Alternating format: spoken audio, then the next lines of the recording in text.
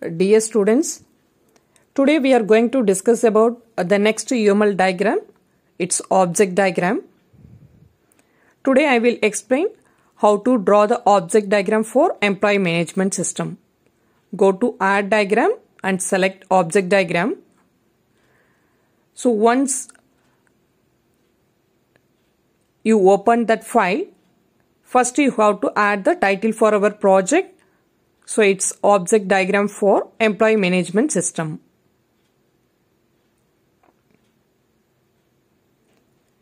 You can do that alignment to increase the font size. You can add some background colors.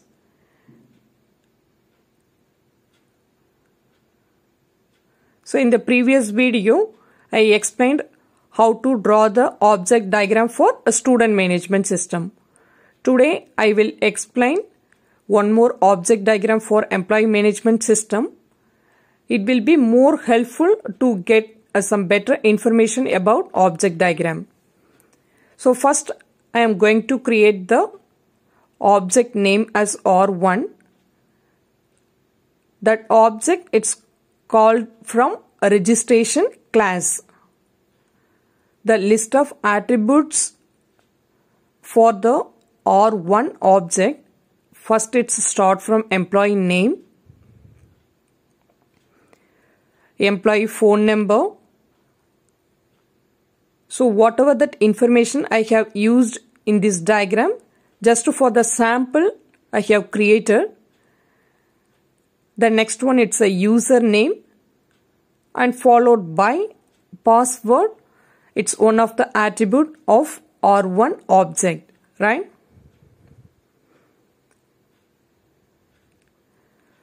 There are 4 attributes I have created. It starts from employee name, phone number, username and password, right?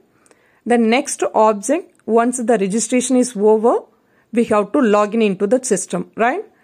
So for that, L1 it's object and login is the class name. So for the login, you can use only the username and password to enter into the system, right?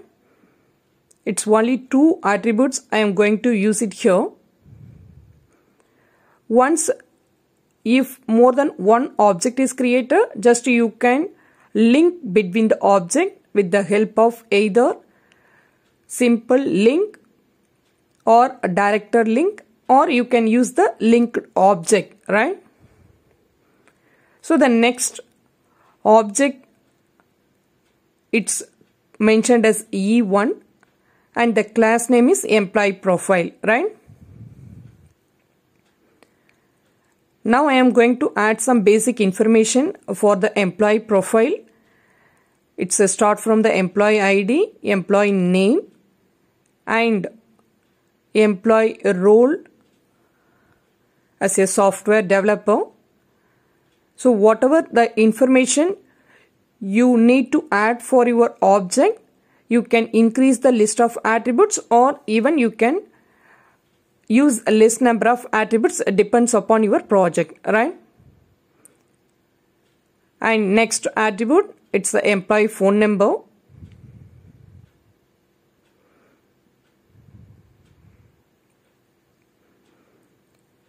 Followed by employee, it's an email, that is official email. I use it here. So the employee profile, it's the official profile page. It's mentioned here. So the official information which is present in the home page, the personal information we have to store it in that separate object, right?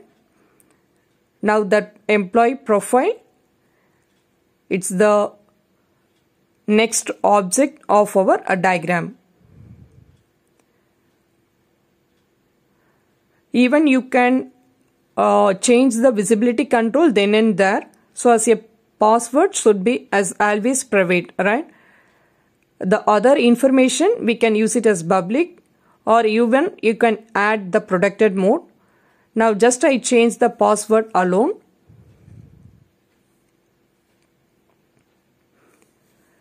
Next I am going to use the employee personal information.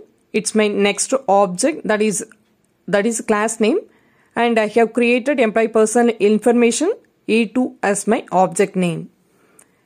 As a employee personal information, it's a start from the age, gender, address, phone number,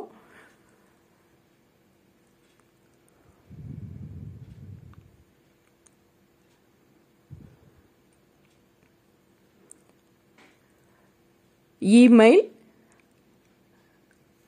city, state, country. So this kind of information, it's essential for the personal information, right? So it's a start from the age, gender, address, a phone number, email, city, state, and country. These the list of information I am going to use as your attributes of E2 object.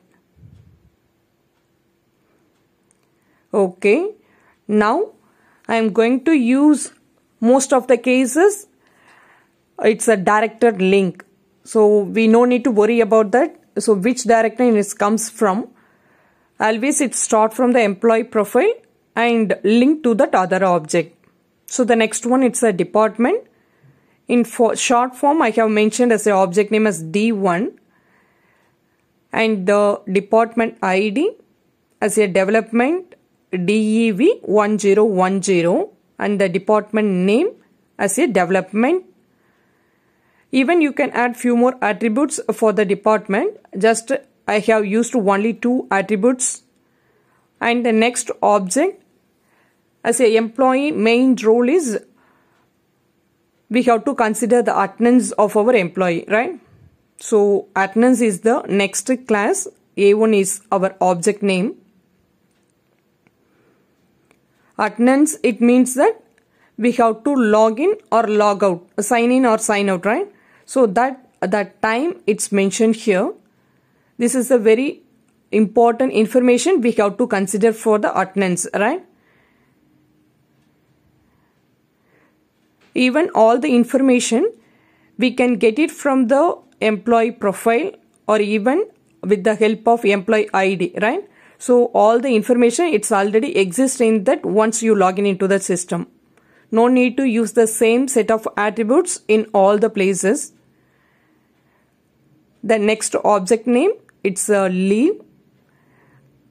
The type of leave as casual, and leave from when you are taking the leave, and from to date, it's very, very important.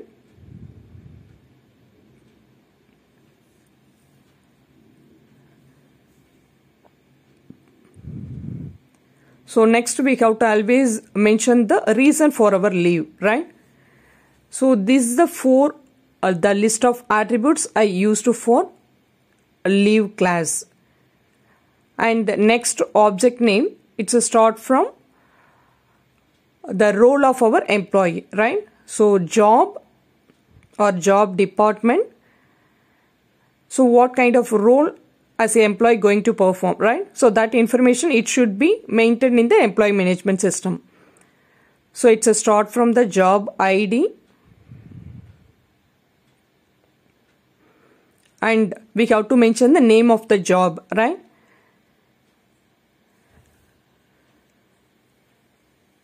Here I mentioned the name of the job as, so as I mentioned earlier, the name of the department where the employee is working, it's a development, right? So name of the job I mentioned as a development, and which project as a employee is working currently, the banking system, and we have to add few more information related to the project, right? So who is developed the project, and once the development is over, we have to test the project. The testing date, it's one of the important attributes for our job, right? So once the testing is over, Okay. We have to mention the name of the person who is tested our project, right?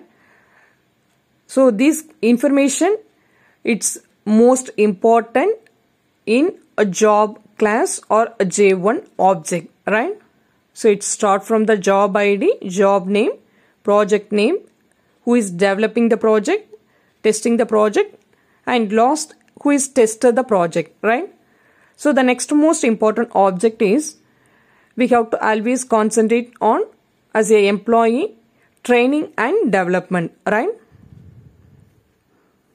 So what kind of the training as an employee has to take to develop the project, right? Now we have to mention the number of training it's attended by the employee. For example, I mentioned as the number of training is 3,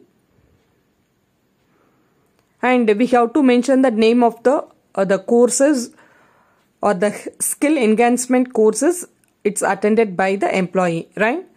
Now the name of the course, first I am going to mention the course name as Python.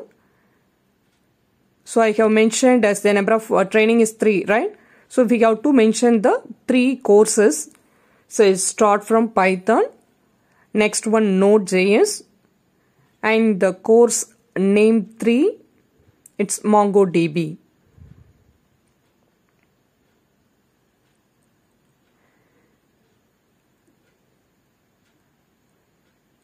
The next object we have to concentrate on, that is a salary, right? So as an employee, we have to use the salary details. It's one of the important component of employee management system. For the salary, you can use some different set of attributes like basic pay, DA, HRA, right?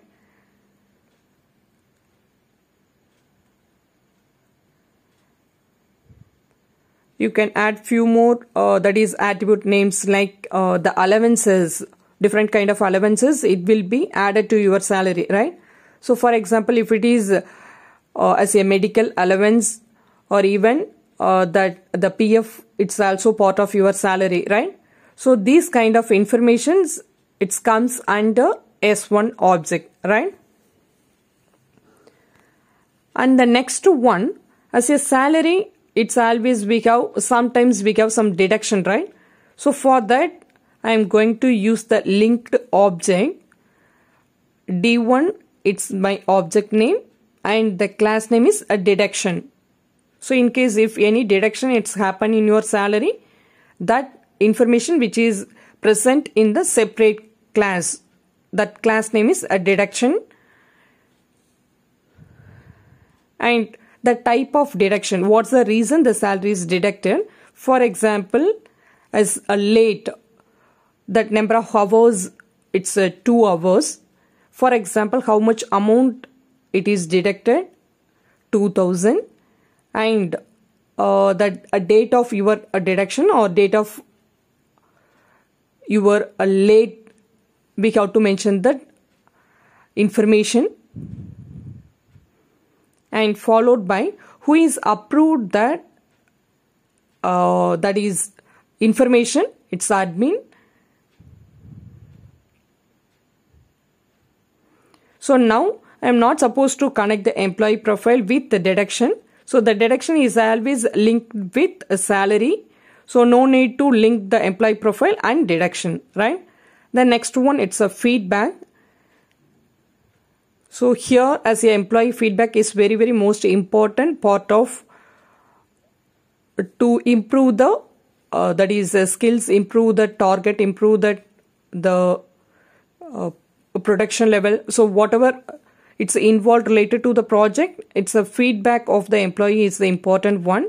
So the number of meeting goals, whether it's a satisfied yes or no, time management, self-improvement.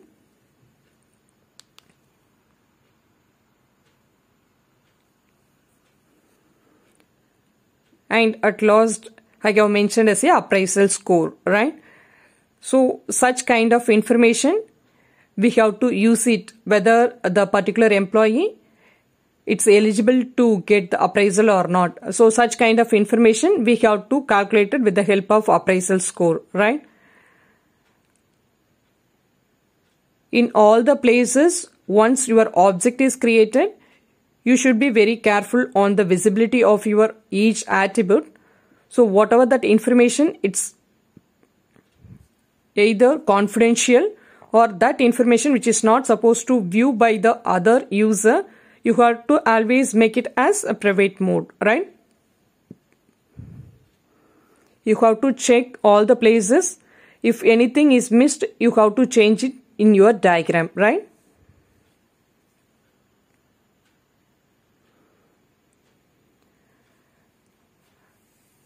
Almost I have created all the related objects related to the employee management system.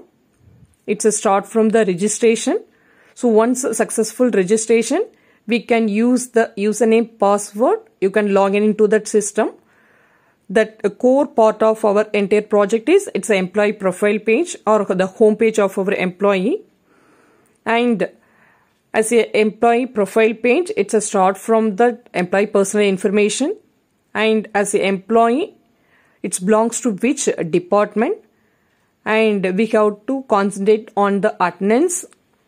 And if as an employee taking any leave or permission, or even for example on duty, we have to mention that information in the leave class.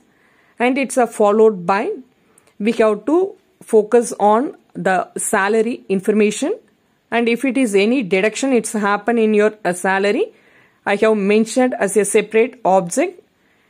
And the next one, it's a start from the job, what kind of role it's performed by the particular employee. So that information which we have to present in that